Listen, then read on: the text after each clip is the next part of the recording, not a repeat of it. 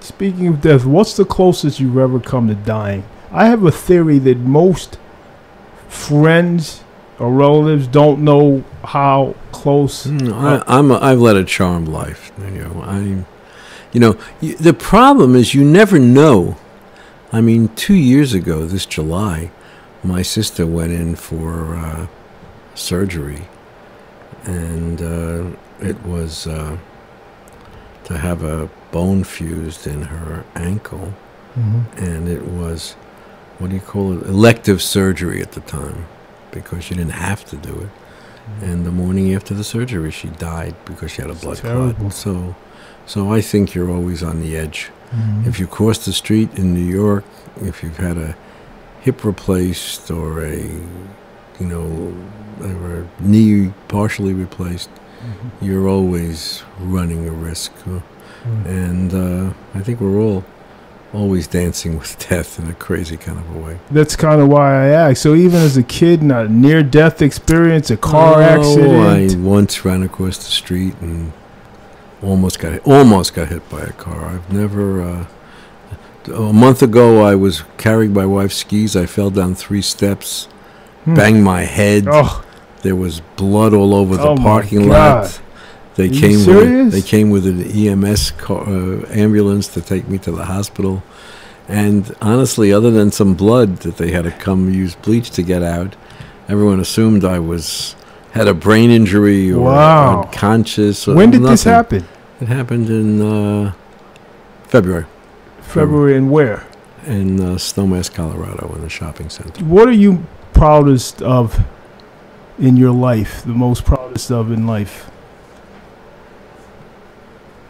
Well, I'm proudest of the fact that I have 2 sons that have been through college and law school, and a wife of over 50 years. And we're still an intact family, or at least as intact as most families. Sure. From a professional perspective, I'm proudest of the fact that I played some small part in demonstrating that America could be persuaded to focus on merit and performance rather than race in choosing what sport to follow. Because I think that clears the way for the application of that principle across the board. Sports might be the cutting edge, but the reality is that you come to the NBA, if you've got game, you play. And it doesn't matter where you came from or what color you are. Show me your game, and if you can play, you're in the game. Right.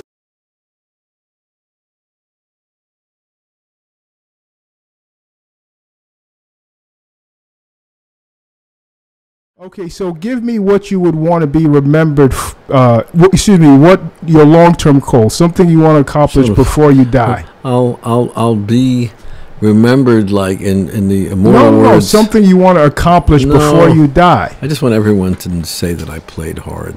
That's the way Rasheed Wallace would have said it. That's it. I don't have a goal before I die. I just like to see my family happy, as many people as I know happy, and the sport of the NBA continue to thrive. That's it. And what would you like to be remembered by? You still for playing hard. That's so vague. That's cool. I think it's vain. We're all here for a dot of time and a dot of ability to do things. It's ridiculous to be so, egomaniacal, if you would, that you could have an impact to be remembered for X. That's ridiculous. That's human nature, Nah, I think when you get older, you get more mature and you understand it. So you would want David Stern would want to be remembered for playing hard, for doing the job that I was hired in each case to do. That's all, and in making choices that were intelligent choices along the way, personal, professional, family, etc. That's all. That's the best you can do.